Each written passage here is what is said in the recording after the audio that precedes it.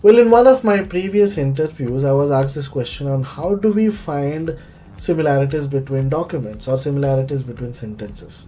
Well, this is a very basic question when it comes to NLP, AI or generative AI, but many of you also struggle in answering such basic questions, right?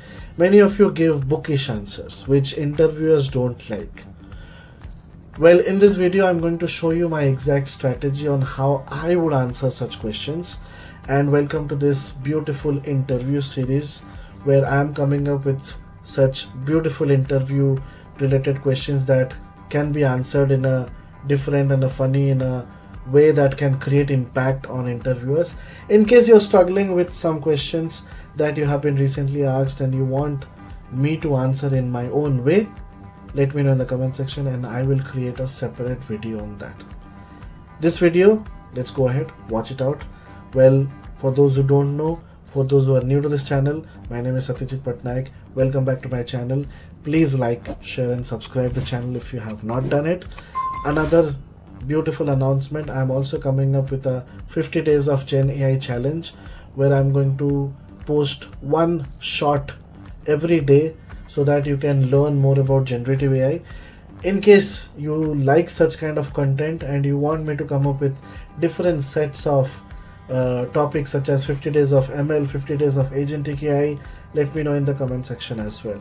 Without further ado, let's jump in and get into this video.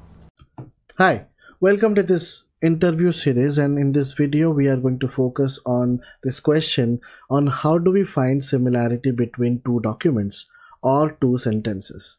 Well, this was also one of the questions asked to me in one of my previous interviews, and the strategy of answering such questions is very simple.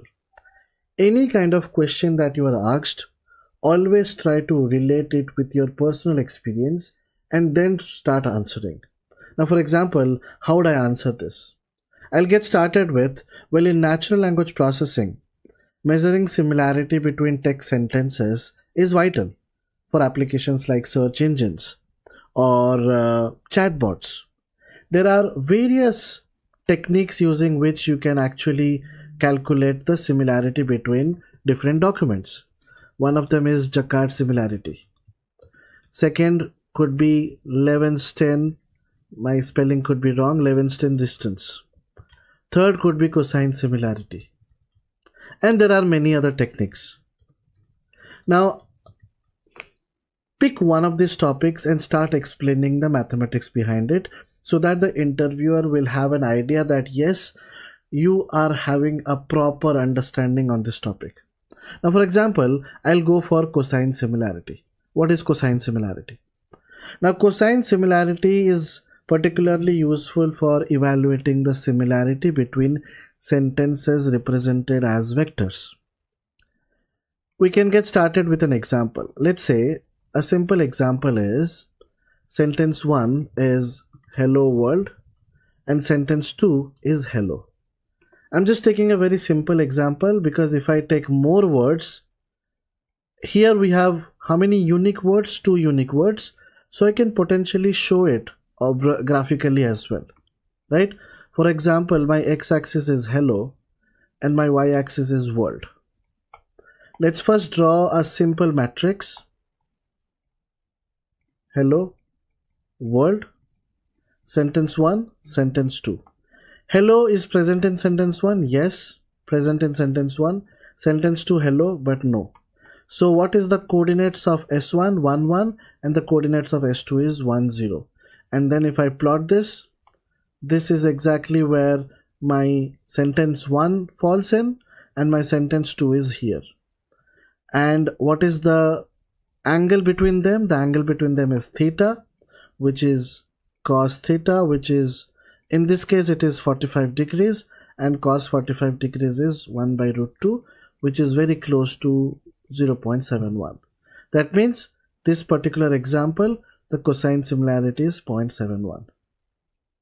If you take similar kind of example, let's say another example is, let's say hello world and hello, hello, hello, hello. Now in this case, what's happening? Again, I will try to draw the graph, the matrix hello world, S1, S2, yes, 1. Hello is present 4 times, no. So what are the coordinates? 1, 1 and 4, 0. I'll take the same graph. So in green, my S1 will be here, and in green, my S2 will be here. So again, what is the angle between them? It is still the same, 45 degrees. So here also the cosine similarity will be 0.71. So irrespective of how many times you have hello, here and here the cosine similarity is same. So cosine similarity formula is very simple. Cosine similarity formula mathematically is summation of AI BI divided by summation of AI square root over multiplied with summation of BI square root over. Let's try to take a complex sentence and try to find out what is the cosine similarity. Let's say my first sentence is I love data science, and then we have I love ZEP analytics. Okay, so in this case, what will happen? If I draw my matrix, I love data science and ZEP, these are the 5 keywords, S1 and S2, 1 1 1 1 0 1 1 0 0 1, right? I cannot draw this because it's a 5-dimensional coordinate. So what I'm going to do is I am going to copy paste this formula on my screen. I'm going to use this. So yeah, the formula is this, right? So in this case, what will happen is summation of AI BI. The first is 1 1, so 1 1 plus 1 multiplied with 1 plus 1 multiplied with 0 plus 1 multiplied with 0 plus 0 multiplied with 1. So the numerator is fixed. The denominator will be AI square. That means all of this square. So 1 square plus 1 square plus 1 square plus 1 square plus 0 square root over multiplied with BI square, which is 1 square plus 1 square plus 0 plus 0 plus 1 square. So it's going to be like this. So what is my numerator? This is 0, this is 0, this is 0. It is 2 divided by 4 root over multiplied with 3 root over, which is 2 divided by 2 root over 3, 2 cancel. It's going to be 1 by root over 3, and 1 by root over 3 should be 3 root over is 1.73. So 1 by 1.73, 1 by 1.73, 1 divided by 1.73 should be around, 1 by 1.73 is around 0.57. So the cosine similarity between these two sentences is nothing but 0.57. Cosine similarity always lies between -1 to +1, and this basically means it's a good similarity. The similarity score is good.